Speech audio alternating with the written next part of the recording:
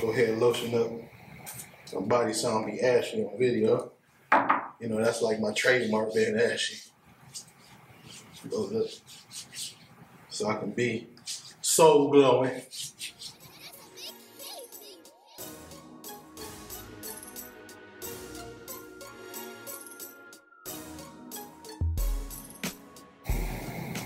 What's up, guys? It's your boy Stevie D here with a quick video about the Mola Setti. So if you were thinking about getting the Mola Setti, I just wanted to let you know about a few things that you may not know.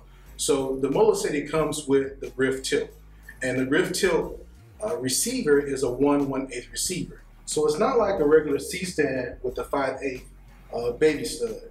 So it's on B&H's website, it's on Adorama's website, it's on Mola's website that you actually need a 1/1/8 receiver. So if I was to take the Mola and stick it on my baby pen, it actually does fit, but there's no mounting, there's no screwing that you can do to hold it down. So Mola refers everyone to get a light stand that has a 1/1/8 receiver.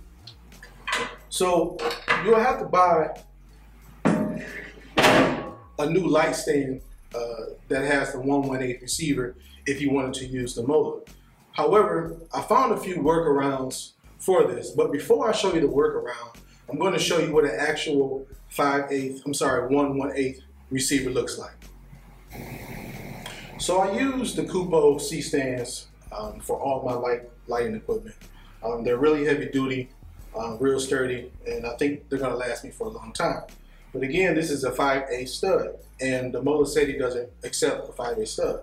So what I had to do was get a Kupo stud extension that has the 1/1/8 receiver on here, and this is what it looks like. I'm going to go ahead and switch these out and show you guys the difference.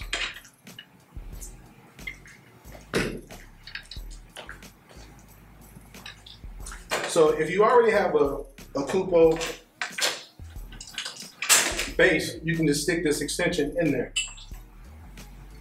So now what happens is, once I put the Mola Setti inside the receiver, I can actually lock it down. So now that's actually secure. I can tilt it up and down if I want to, and it's secure. But the problem is, when I shoot, I like to angle the beauty dish to the left or to the right, and with this, you really can't do that. I would have to buy an expensive boom arm. So I'm going to show you what I found out that you can buy that's going to actually help you mount this on a boom arm from the C-stand. So I found this little handy dandy tool. It's by Matthews. It's a 1/1/8 receiver and also a 5/8 receiver. So your regular baby stud, junior stud. So because I like to get my beauty dish out and over me, I'll be able to mount this on my extension arm like so. Tighten it down.